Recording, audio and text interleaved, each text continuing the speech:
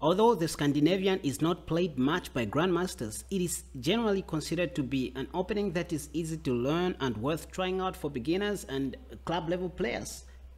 The general goal of the defense is to prevent white from controlling the center of the board with pawns, effectively forcing an open game while allowing black to build a strong pawn structure. So imagine if you are a player who likes closed games, you're not going to have much fun in the Scandinavian defense, as black is going to force the game to be an open one, which you don't want.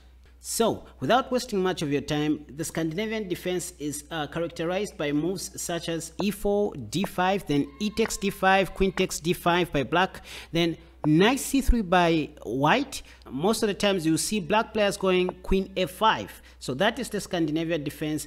Sometimes after knight c3, you see most of the black players responding with a move queen to d8, and sometimes even queen to d6, or maybe just giving a check right away on e5 or on e6. But before I continue, I would like to make a little distinction between the Scandinavian defense and the Portuguese gambit. So the Portuguese gambit is where white plays e4, then pawn to d5 by black, and then e takes d5. Then instead of queen takes d5, black players respond with the move knight to f6, attacking this pawn once more. They want you to hold on to this pawn, and then they start bringing chaos on the board. So this is a little bit different from the Scandinavian in terms of the move orders and the way white continues.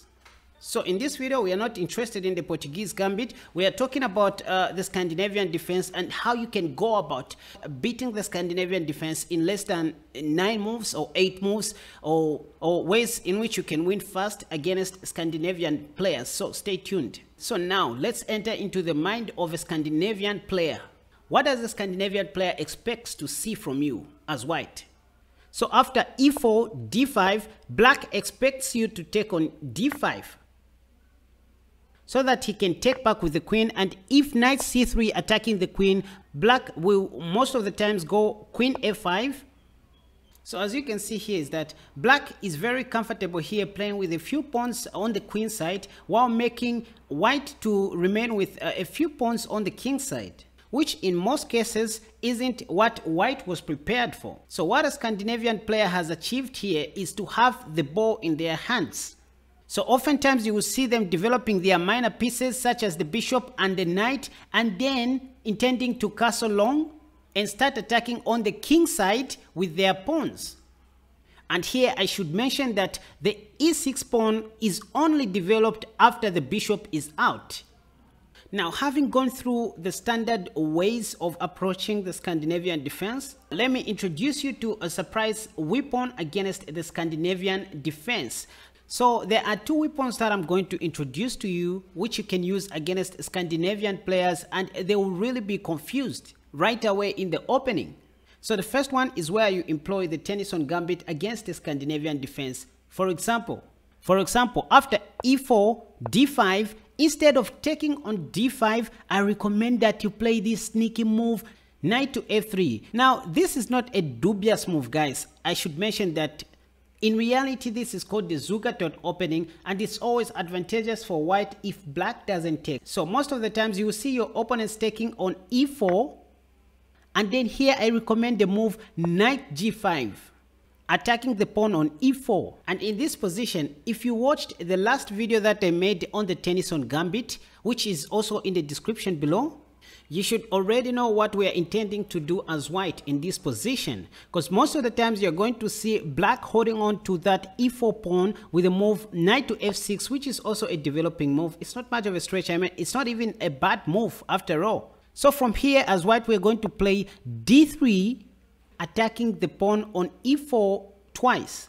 Surprisingly enough, you see most of your opponents taking on d3, which is somewhat a blunder, not really a blunder, but a positional mistake. For example, if we take back on d3 with our bishop, now you can see how many moves that black responds with most of the times. And in this position, I should mention that all the arrows that are in red are blunders.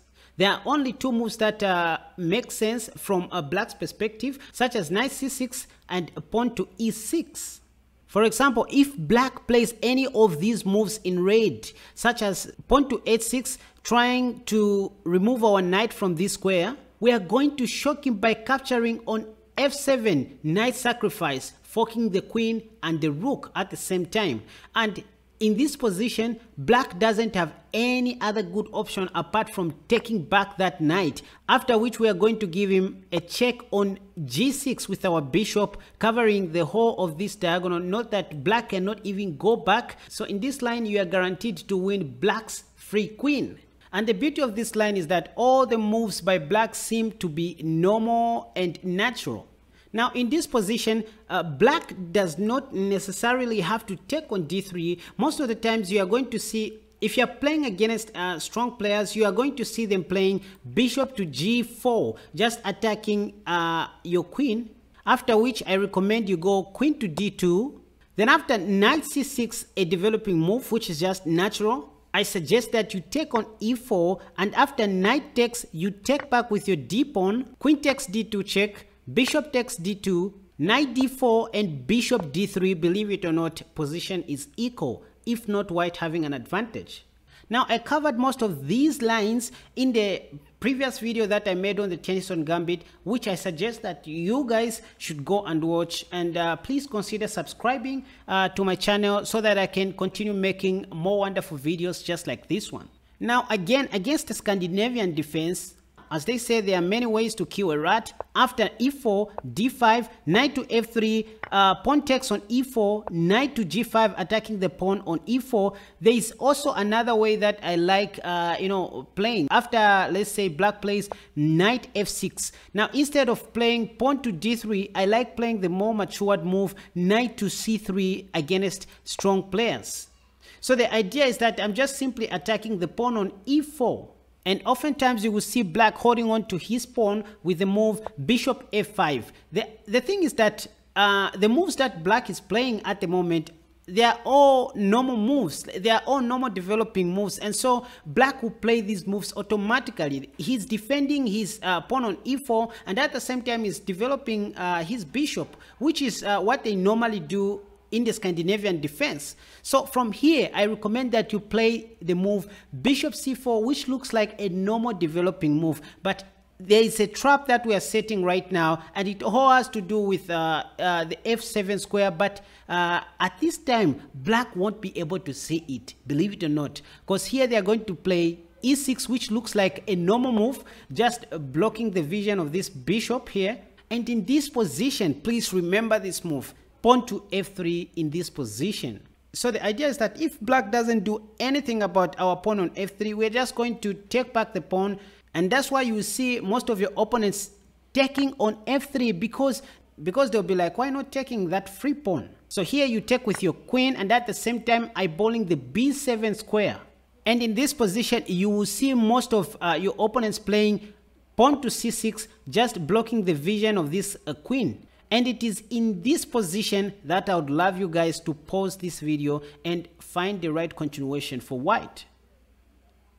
Okay, I think that is enough. It's now time to unleash the move knight sack on f7, again forking the queen and the rook once again. So the idea is that black only has one good option of taking that knight, after which we are going to take the bishop, attacking the e6 pawn with our queen and the bishop. So if you want, you can plug this position into the Lichess database. You'll be shocked to discover that there are many people, there are many strong players who have fallen for this trap. And I'm talking of 2500s, 2600s, even 2700s. So the most common response by black in this position is queen d6, after which I suggest that you go knight e4, and here you can see that black is almost losing from here, because after queen e7, let's say, check on g5 with your knight, and then note that the king cannot go to g8 because it will be checkmate by force. So you will see your opponents playing king e8 instead, after which you should take the e6 pawn with your knight, and then after b5 attacking your bishop, just go bishop b3, a5, a4, knight bd7, castle shot, and white is winning. Now, if you like this trap, guys, let me share with you one top secret that I use against any black player. So I force most of my opponents to enter into the realms of the Scandinavian defense and win games just like the way I'm showing you right now. So for example, it's not every time that when you play e4 your opponent is going to respond with d5. There are many responses: the Caro-Kann defense, the French defense, the Sicilian defense, the Alekhine defense. So it is not every time that you're going to have these Tennyson Gambit lines. So instead of starting with e4, I like starting with knight to f3, because the idea behind knight to f3 is that black can no longer play e5 now. So you see them most of the times responding with pawn to d5, and then from here that's when you're going to go pawn to e4, forcing black to enter into the realms of the Scandinavian like structures, so that you can employ the Tennyson Gambit. For example, oftentimes in this position you're going to see black responding with move d5, after which you should play pawn to e4, and then most of the times again they are going to take, after which you should. You can see again we are back to the same position where we are attacking black's pawn on e4. So this is how I like to force my opponent to enter into the lines of the Scandinavian, even though they do not know how to play the Scandinavian. Again, after knight to f3, you may see your opponent responding with knight to f6, which is the most popular move. And here what I like doing is I like playing a quiet move, pawn to d3, as if I want to enter into the lines of the king's Indian attack. So here you are going to see most of your opponents again responding with a move pawn to d5, after which you should now go pawn to e4, because they are going to take. They don't know what you are doing. They think you want to take with a pawn. And so here you are going to play knight e5, attacking the pawn on e4 twice, forcing black to make a decision here. And I bet most of the times they are going to take on d3, after which you should take back with your bishop. Again, if let's say pawn h6, or sometimes they may even go pawn to g6, you should just go on and capture on f7. If they take, you take a pawn on g6 with check, and black cannot go back, so they will have to lose their queen again.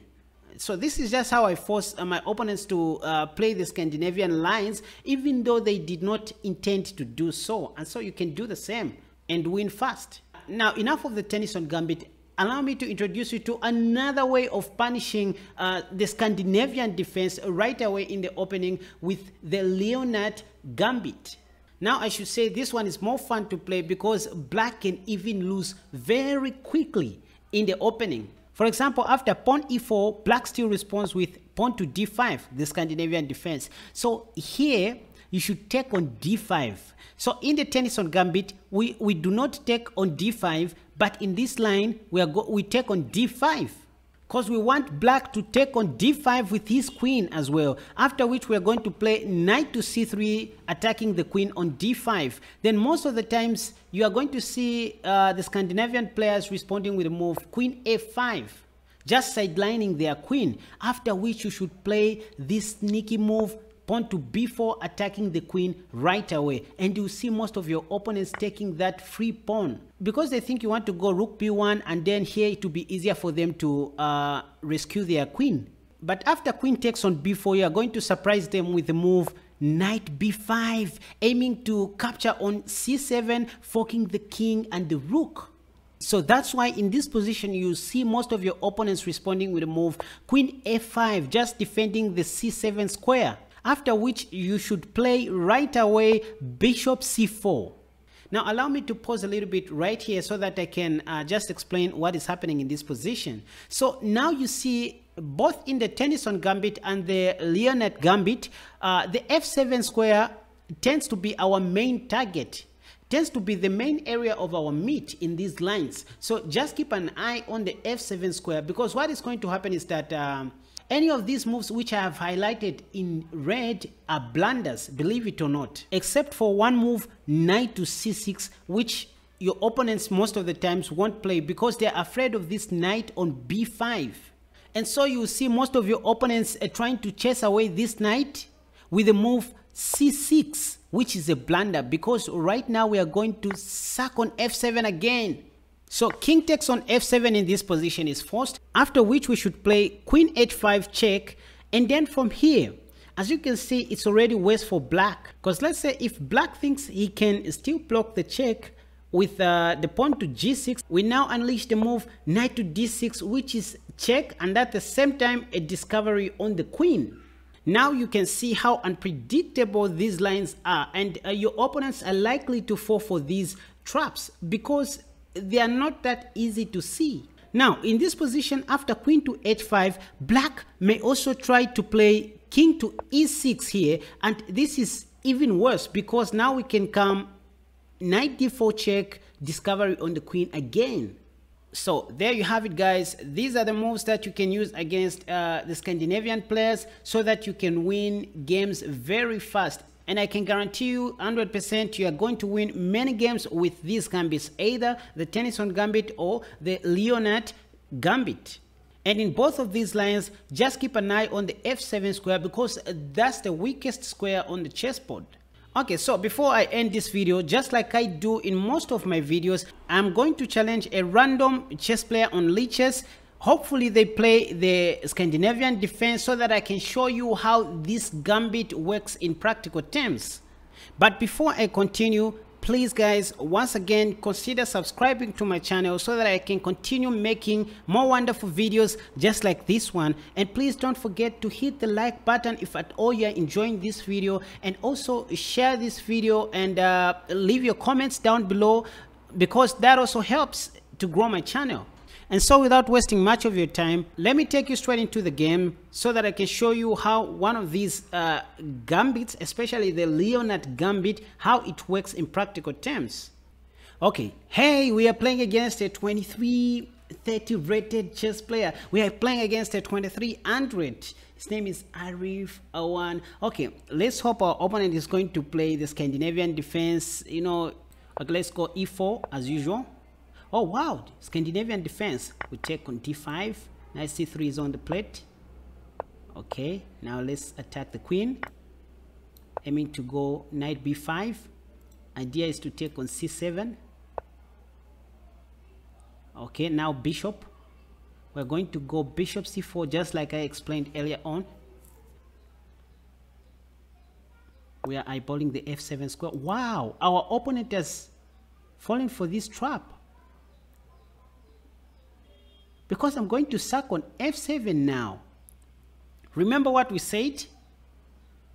He thought, he was not comfortable with my knight. Now let's sack on f7. He only has one good option to take with the king. Queen h5 check. I think now our opponent has realized that he has fallen for this trap.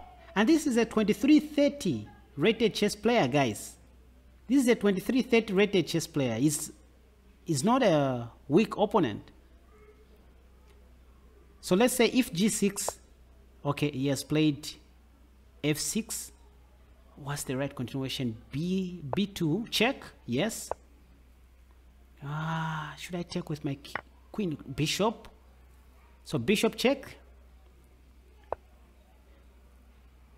Can we now attack his rook? I go knight c7, attacking his rook, and also setting up this nasty discovery with bishop. Let's say bishop d6 check, winning his queen. And there is also a checkmate. I've just seen it. If he plays something else, I'm just going to mate him on e8 with my queen. Wow. So this is checkmate, guys.